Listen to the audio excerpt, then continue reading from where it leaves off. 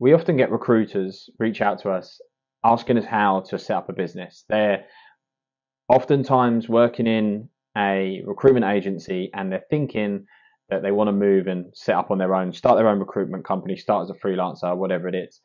And we put together a blog on the 15 steps that we think you need to go through in order to set up your own company so that you're ready to start trading and you're ready to start working with clients. Now, I'll attach a link to the blog in the comments so that you can read through it in its entirety. Hopefully you find it useful. But in this video today, what I'm going to do is rattle through the 15 steps, and I'll probably do separate videos to go into detail on each step. But for today's video, I'm just going to give a quick overview of the 15 things we think you need to do and attach a link to the blog in the comments so that you can have a read through it as well.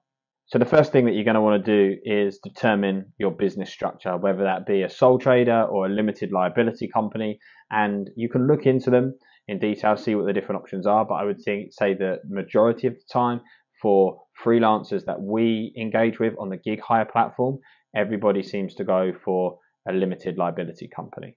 So the second thing that you're going to want to do is pick your company name. Now, oftentimes people just use maybe their surname with recruitment. A lot of people will advise you that you want to make it obvious in your name what it is that you do. So for us, we're called Gig Hire. Isn't necessarily super obvious what we do. So you might want to make it a little bit more obvious than that, or you might want to get creative and go for something that you think sounds a little bit different, because often if it's just, say, if I called my company Pitkin Recruitment, that can become quite monotonous, quite boring, lacks inspiration. So maybe you'd want to pick something that helps you to stand out from the crowd a little bit. Once you've got an idea for a company name, you want to go to like the governing body, like Companies House, to check that the name's available, and B, that it doesn't infringe on any copyrights or trademark that's already out there. So if you just go to Companies House, you start to type in the name that you have in mind, the system will tell you if that's something that's available and something that you can use. So the third thing you're going to want to do is register your company. Now, we used a business called Your Company Formations. Again, we attach links to that in the blog. So if you want to check this company out in more detail, go and have a look at the blog. But in short, what companies like this help you do is, for a small fee, they take care of all of the admin for you in terms of setting up your business, so that you know you've you've registered in all the right places and you've got all the right paperwork. And like I say, you can do this by yourself. It is a little bit more complicated. So I would always recommend, if you have the money to be able to pay a business like this for a small fee, it's well worth doing, just for speed and ease. So the fourth thing that you're going to want to do, especially if you're setting up a limited liability company, is appoint directors. Now, if you're setting up on your own, this is fairly simple. You can appoint yourself as the director. But if you're setting up with a business partner or there's other people involved, you'll have to talk about who's going to take what roles and responsibilities, and then decide if you're both going to be directors, or say one of you is going to be a director. So the fifth thing that you're going to want to do is look at the company's articles of association. Now, the articles basically outline the rules and the regulations of the company. If you're setting up a company in the UK, Companies House already have guidelines available for you to use. You can set up your own, or you can lean upon the ones that are available in Companies House. I'll be honest, if you're setting up a business in other countries, US, elsewhere, I'm not sure if this is something that's required. It's definitely worth having a quick Google to see if you need articles of association, because I'm sure that there'll be templates and there'll be guidance on how you get hold of those in whatever country it is that you are setting up your business. So the sixth thing that you're going to want to look at is like potential licenses and certifications that you may need. For a lot of countries, I don't think you need a license to recruit. In some countries you do. I'm going to say Switzerland is one that does require a license. So for a lot of people in a lot of places, you won't need to, but this is just something that you might want to have a quick check, just to make sure that it's not something that you're required to have. The seventh thing is to register for taxes. So in most countries where you'll be operating in business, you will be required to pay taxes. In the UK, you don't have to register for tax if your annual income is under £85,000 a year. So if you're looking at operating in the UK, and for your first year you think that you are going to earn less than 85k, you actually don't have to register to pay VAT.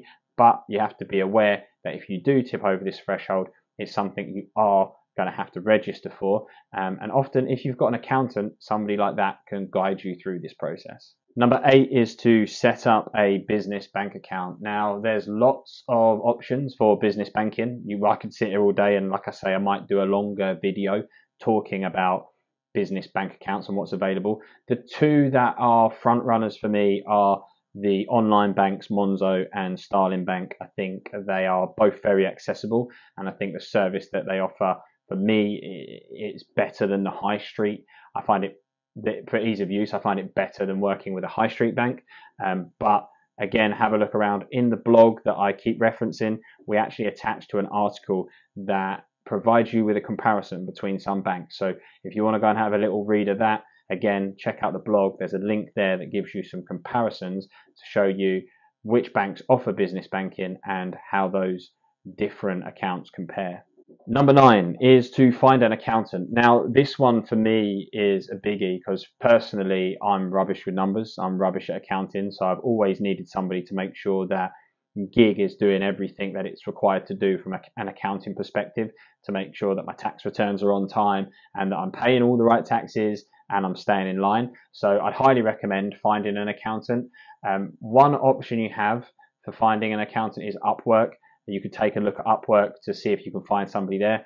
I will say, like, do it at your own discretion. Make sure you look into the person because it's really important that they're legit and that they're going to be able to support you in the right way. I think for me, the best way to find an accountant is word of mouth. So if you know somebody that's running their own business, if you've got contacts in the industries that you're working in, maybe just ask around and see who they use as their accountant. Because if you get an accountant through recommendation, I would say that's always going to be the best way to go. Number 10 is understanding employment regulations. Now, if you're going to be recruiting in the UK or other countries around the world, there's going to be employment regulations like anti-discrimination laws and things like that that you're going to need to be aware of.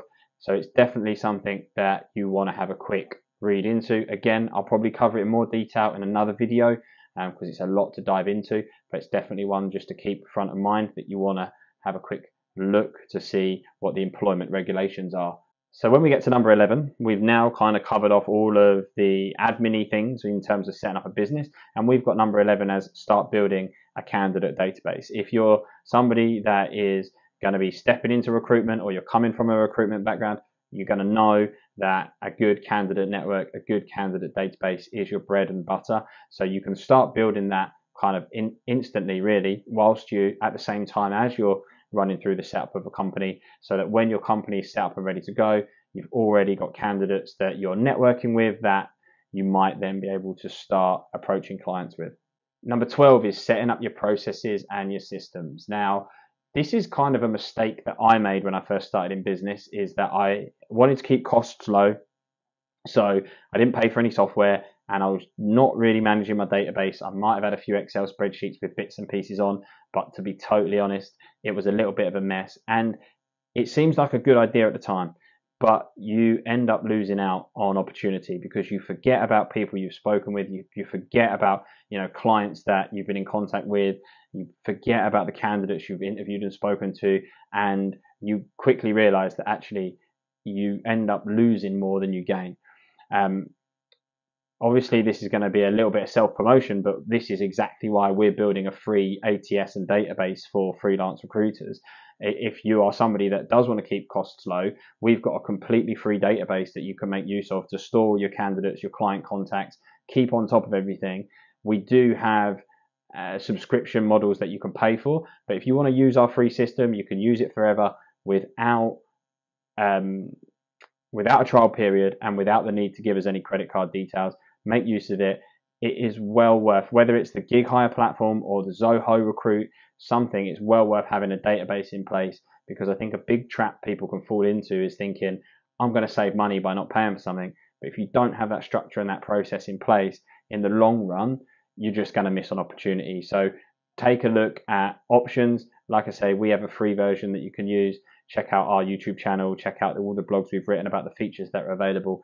It might be something to get you started just so that you can keep on top of things without breaking the bank. Number 13 is marketing your services. Now, when you are working in recruitment, I think recruitment's a little bit still stuck in its ways. I think it's moving in the right direction now, but I feel like recruitment is a little bit stuck in the sense that it's still very salesy, very outbound. People aren't, like, recruiters don't often create content. They're not often creating videos, trying to be creative with how they can add value through content. It is very outreach focused, and a big part of it will be outreach for you to start with. You'll have to go for cold emails, cold calls, cold outreach on LinkedIn. All of that stuff's going to be pivotal for you starting. But I would also say to you, like, think about how, look into marketing, look into understanding how to write copy and content, and think about how you might be able to start adding value through content, because it is a long-term play. But if you are consistent with it over years and years and years, hopefully in the future you'll find yourself with more inbound leads than having to do the outbound cold calls, which nobody really likes to do. Number 14 ties into marketing really, and it's buying a website. Maybe you should buy the website first before you start marketing. But yeah, number 14 is to buy a website. There's loads of places out there that you can buy a website domain for fairly cheap. 123reg springs to mind, GoDaddy, Wix, places like that are places where you can go and check out website domains and make a purchase.